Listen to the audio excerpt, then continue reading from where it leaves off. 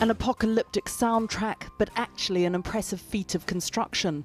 According to the People's Daily, this is the fourth day of the building of a 1,000-bed hospital in Wuhan, due to be completed by Sunday. This is the epicenter of this novel coronavirus. The numbers needing medical help in Hubei province are growing. More than 2,700 people have been diagnosed, 461 of them are severely ill, and 81 have died. The Chinese government is under pressure, dispatching the premier and vice premier to the Hubei region to assess the situation.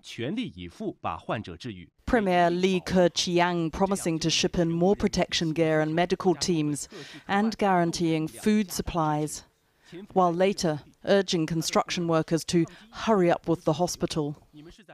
The rate of infection and spread is still uncertain. A flu epidemic can kill tens or even hundreds of thousands. In other coronavirus outbreaks like SARS in the early 2000s, 800 died. But this is early days. Some experts at Imperial College London estimate that at the upper end, as many as 100,000 people could already be infected. However, while sicker people appear more vulnerable to the virus, this is not across the board. Well, the most recent reports, there was a paper in The Lancet just came out, shows that actually it is quite a wide age range, and not everyone who is ending up in hospital has risk factors. It does appear that people with diabetes or high blood pressure are at greater risk, but that doesn't mean to say that other people are spared. The suspicion is the coronavirus started here in the Wuhan seafood market, possibly from wild animals sold there. They've looked at the market itself to see if there was virus in the market itself, like contamination. And some of the samples from the environmental sampling came back positive for novel coronavirus. We understand that they are also testing animals. We haven't heard of any positive animals that have come back. The virus has spread, but not in huge numbers, to other countries. But many governments are taking their citizens out of Wuhan. The UK Foreign Office, though, has been accused of being slow. Very, very limited contact, to be honest. They've not really reached out to the British expat community in Wuhan, and that's been extremely disappointing for us. I find it a very scary situation to be in and would very much like to be repatriated. And I would like it to be done so in a safe manner, where when we get back to the UK we're quarantined, so there's no risk of spreading the virus to other people in the UK. And indeed tonight the Health Secretary said they were advising people returning from China to isolate themselves for 14 days. The Foreign Office is rapidly advancing measures to bring UK nationals back from Hubei province. I've asked my officials to ensure there are appropriate measures in place upon arrival to look after them and to protect the public. The lockdown of Wuhan and surrounding cities continues, people only venturing out when they have to, and medical staff are said to be exhausted as the crisis shows no signs of abating. So I just want to thank all the doctors and nurses in Wuhan who've been out fighting the virus. It's been really inspiring, and they're very, very brave people. One report from China said that the infection has been passed on by people not knowing they're ill, making it harder to detect and easier to spread. The main symptoms, however, are fever, dry cough and shortness of breath. Well, earlier I spoke to Tang Bo inside Wuhan. He's a correspondent for the China Global Television Network, which is owned by the national broadcaster. And I asked him what had been happening in Wuhan today. Entrusted by President Xi Jinping, Premier Li Keqiang arrived on Monday in Wuhan to instruct on epidemic control and prevention efforts against the virus. He spoke through a walkie-talkie to an infected patient on video screen, and he met with and also encouraged frontline medical personnel.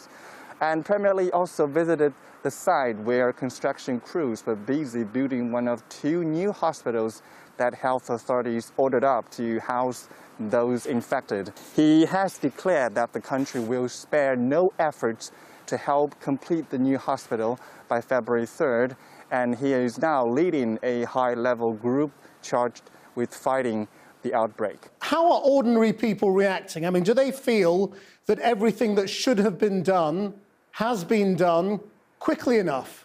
Or have there been failures? Yes, indeed, there are pressures from the public.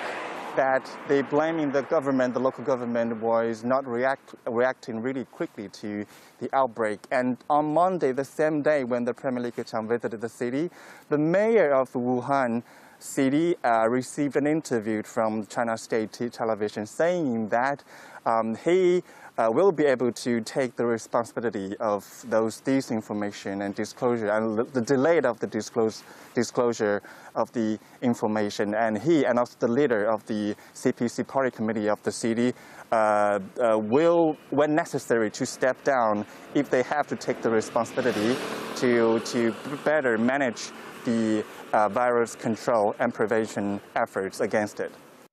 Well, joining us now is Dr. Natalie McDermott, a clinical lecturer at King's College London, and Kerry Brown, director of the Lao China Institute, also at King's College, who was a British diplomat in Beijing at the time of the 2002 SARS outbreak. But first, Dr. Natalie McDermott, this interesting advisory from the government tonight that people who return from the infected areas should self-isolate. Is that a technical term that you as an expert would regard as viable?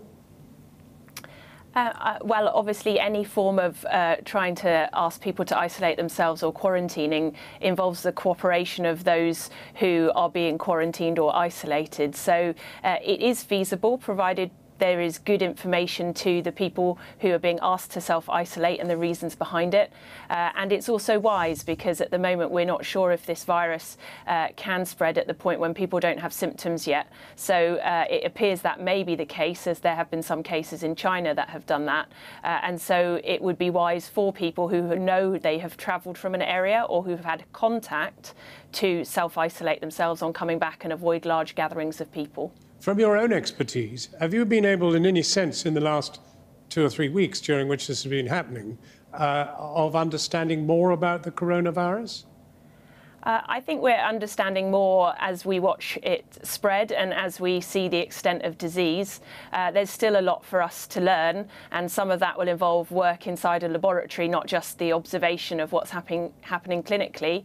But I think that we're seeing an infection that for most people is likely a relatively mild form of influenza, but then for a certain group of people, particularly the elderly and those with medical problems, they're developing more severe infections and pneumonia and inflammation in the lungs.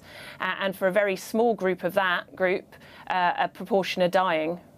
And that then poses the question whether we really know how many people are really suffering from it. Yes, I think it's difficult to know exactly how many, because there may be some people who simply have a cough or a cold or are just feeling a bit under the weather, and they're not going to seek medical attention, and then they may not be tested for it. So it's likely that there may be a large number of people who could be carrying the virus but not unwell enough to seek medical attention and so are not tested. From our own experience in Britain, we don't know anything about this particular virus because it hasn't been seen before, but we do know about SARS. Do we see much linkage? So the reports so far about the genetic makeup of this virus are that they are quite similar to SARS. There's about an 80% or so match in terms of the genetic sequence. So it will behave in a similar manner, but the question is that 20% difference, does that change how the virus behaves in terms of how infectious it is, and does it change the severity of disease that you might get? And so far this disease does not seem to be as severe as the SARS infection was, but obviously we're still learning from this virus at the moment. Dr. McDermott, thank you very much indeed for joining us. Thank you. Well, now let me turn then to Kerry Brown. And now, amazingly, you were actually a diplomat in Beijing during the SARS experience. Can you, in any way, from this detached position, draw any comparisons? Is the control of the state just as absolute? Well, I think the kind of idea in 2003, I think it was, when SARS really broke out in mainland China, that the central government sort of lost control for a while. Beijing in the spring of that year was like a ghost city, and the rest of the country, everyone sort of went into lockdown. But one of the complaints then was lack of information, and the fact that until Wang Qishan was brought in really to control it as the sort of mayor of Beijing, the head of Beijing, there was no real leadership. So there was a lot of criticism. So do you see this one as having been much more effectively handled by the Chinese? Well, so far I think they've acted very, very quickly, but they've also been criticised for that. So having complete lockdown in Wuhan and other places, you know, has created, in a sense, another sense of panic. Also, social media now is much, much stronger. And so people are spreading their own kind of news. That has sometimes been helpful, and sometimes, you know, the censors have had to pile in and stop people spreading news that's regarded as unhelpful. Is the government trusted more now? Well, that's questionable. I mean, Xi Jinping is the man who's meant to deal with crises, and he's regarded as a strong leader. So the logic would be he'd be able to deal with something like this, and that's what we're seeing happening at the moment. Is he able to do that? But there has also been domestic sort of criticism to some extent. And I've even read accounts that he is regarded as having been somewhat damaged by this. Well, this is, I mean, the Communist Party of China under him is the ultimate risk manager and the ultimate crisis manager. And this is precisely the thing that I think people in other areas are happy to kind of live with, you know, kind of more repression, because it's meant to be the party can deal with this. And the real problem at the moment is we don't know where this will end. If they do deal with it, and they may very well, then that's fine. If they don't, then it is a legitimacy problem. Kerry Brown, thank you very much indeed for coming in.